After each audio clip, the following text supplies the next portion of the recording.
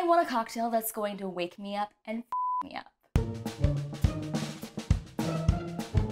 Hey, I'm Jessie, and welcome to my channel, Jessie Eats, where I'm feeding your hunger and quenching your thirst with cocktails from the home bar. If you're not already, make sure that you subscribe because it is so much more fun to drink with a friend.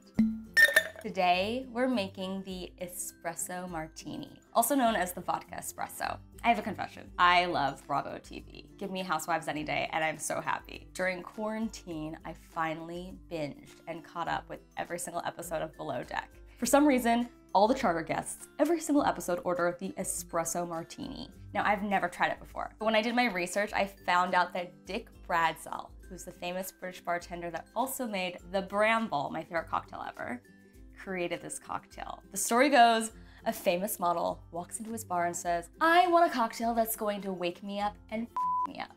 So, hello, we've got to try this cocktail. For this cocktail, we're gonna get ice in our shaker. So it's 2 ounces of vodka,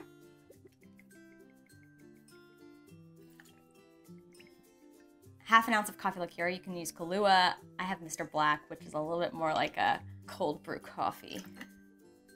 Half an ounce of simple syrup, and then 1 ounce of fresh brewed espresso. Ooh, it's steaming. And now we shake. And you want to shake so it gets frothy on the top. That's the best part. We're gonna pour it into a chilled glass. You can either leave ice in it with water and then dump it out, or I'm at home, so I just put it in the freezer. Garnish 3 coffee beans for luck. And there you have it, the Espresso Martini. See how it is? You know, this is pretty good. I understand it. It's exactly what you think of, a boozy coffee cocktail. It's tasty.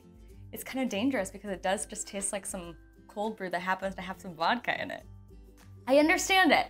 They're on the boat, they're partying, they want to stay up all night long, but they still want to be drunk.